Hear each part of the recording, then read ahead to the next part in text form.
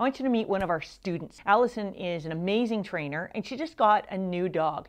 He was rehomed. He's still very young, but I'm going to let her tell you all about it. He was a lost dog, and we had him for 3 nights until we found the owners, and we really liked him. Upon returning him, we mentioned that we'd be interested in keeping him if they had to rehome him, and they did. They called 3 weeks later and asked to rehome him, but there are lots of little trouble areas, I find. I'm fine with dogs sniffing, but if it's obsessive or if they're grabbing things, it could be very dangerous. And some dogs are constantly picking things up. Now, something Allison didn't tell you about Scout, he can't hear. He's totally deaf. But this technique's going to work anyhow. Let me show you how I get started with that. This may seem strange, but I'm going to put a bowl of food down. You're going to say, well, that's not going to create his nose to come up. But I'm going to create something he really wants, which means he's going to problem solve how to get it. Right now he wants everything. He's just sniffing everything in the room. So by putting this one thing down that I think he's probably going to want, and then when I don't let him have it, I'm thinking at some point he's going to check in to say, what the heck? You can see he's problem solving. Yes, he's backing away. He's trying harder. He's going to try the other side. I'm going to have food all ready. Yes, good boy. So he's trying to figure out how to get that. So remember, I need to create more value for nose up. The value is for looking away from the ground. Pulling. Yes, good boy. Now, I rewarded Scout even though he barked. Some of you might have been saying, wait a minute, why would you yes and reward that behavior? We get frustrated when things don't work that have always been rewarded. Normally, he goes for something on the ground, he gets it. So there's a little frustration there. That's okay, because the bark was pretty minor. If it was continuous, yes, I'd deal with it, but one little bark, I'm right now more interested that he cannot keep his nose to the ground all of the time. So I want to create that value for looking away from things on the ground, for the nose up. Yes, so he's going for that food because normally what's immediate and certain is I see something on the ground, I put my nose down and I get rewarded by it. Yes, but now the surefire way to reward, the more rewarding behavior is nose up. Ignore the thing on the ground. And yes, I'm going to use some food. Remember, I need to create value for Scout. The more valuable behavior is nose off the ground. Yes.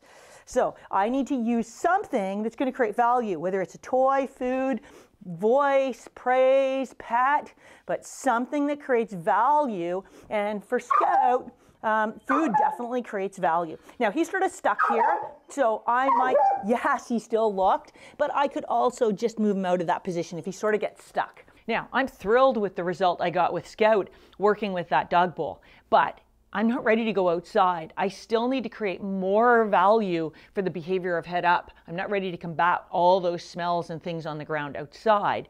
I'm going to do that. I might choose a toy. I might choose a bone. I might just choose some weird objects that are going to catch his attention. Once I've got that, and he's rehearsed this over and over again in different spots in the house, different objects, I'm ready to go outside. So we're changing a couple of things here. In order to make it look like a real walk, one, I need to move outside, different scents and smells. I could work at many rooms in my house, but eventually I need it outside. The other thing I'm eventually going to change is me not watching him like a hawk, so much like an exercise. I want him to make those choices when I appear to be not paying attention. But right now, I probably need to pay a little more attention.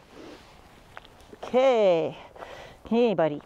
So I'm just going to be, again, my leash management, making sure I don't inadvertently let him get that bowl of food so that nose to the ground pays off. So I'm going to move along. He's going to, of course, go for it. Holding him back. I'm going to make, yes, good boy. What a good man. I want to yes that. I'm going to reward with him making eye contact, reinforcing, looking up. Let's try that again, buddy. Let's walk towards that again. Good stuff. Gonna walk to it. Yes!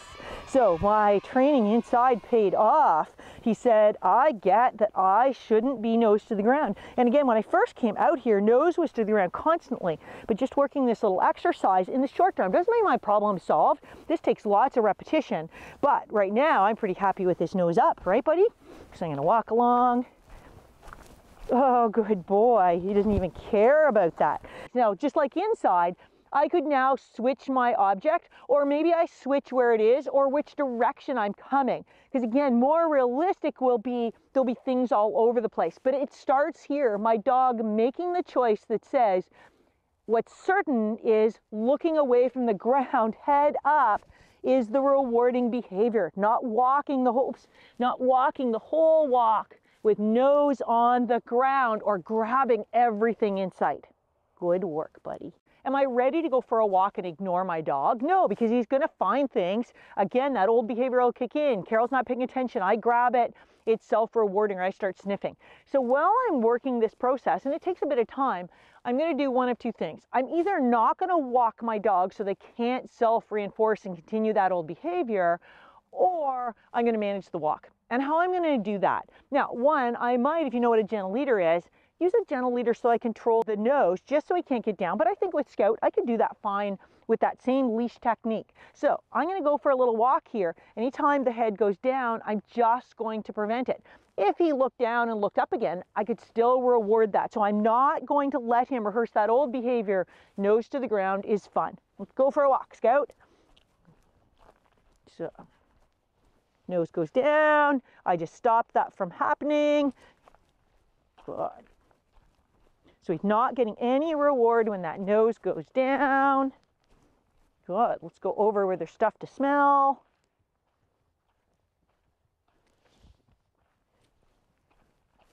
And again, I'm not really pulling his head away. I'm not yanking him away. All I'm doing is stopping him. So he's still making the choice to keep that head up. Head goes down. All I do is put that tension in the leash. I'm preventing the wrong behavior, or the behavior I don't want. And then I could also manage it by this. I bet you're wondering what this is. If you're ready to take your walks outside to the next level, click on this video right here. On that note, I'm Carol. Happy training.